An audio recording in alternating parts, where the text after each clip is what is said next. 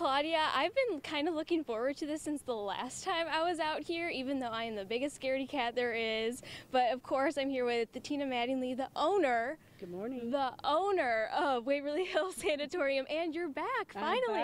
I'm back home. It's nice to be back home. After some illness and some other issues that's cleared up now that, yeah, it's really nice to be back home. It is. And so if people aren't familiar, tell me a little bit about the history of this place.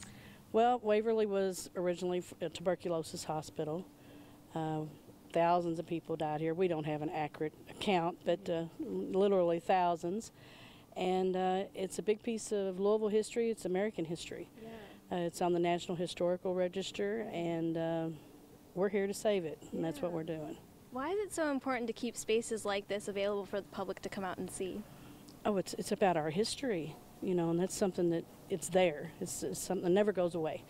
And we need our children, our grandchildren, and all future generations to understand what everyone went through, how hard people worked, and people cared about each other. I mean, you know, just think about what it took for doctors and nurses just to come out here and work here and be with people that were so sick that you had such a big chance of coming down with the illness yourself. Yeah. So, and people cared, and that's what we want that. Yeah, and you guys care so much about this building, and you know, this is like a big fundraiser for you guys, the haunted house, which is separate from the tours and the overnight stays that you can do here. Correct. And so we're going to get a little bit of a preview when we go back inside, but who like kind of put on this, and whose idea was it to do this haunted house? We've been doing the haunted house for years, and of course a few years ago, you know, COVID hit, and then the economy has been so bad and everything. So this is our first year back with the haunt, with us being here, and it's great. It's long.